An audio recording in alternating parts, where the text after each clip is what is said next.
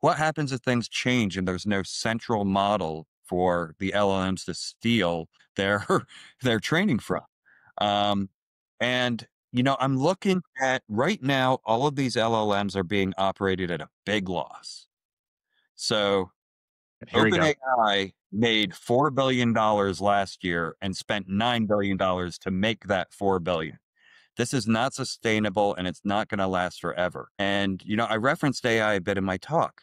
A lot of my senior thesis written in the mid 1990s was about the dream of AI. I am not a hater, but I've been around enough hype cycles and I've seen what these big tech companies have done to the internet and done to search engines, shitifying their own products, that I truly think, the same patterns that social media and big tech have brought us over the past few decades are sort of being repeated on steroids.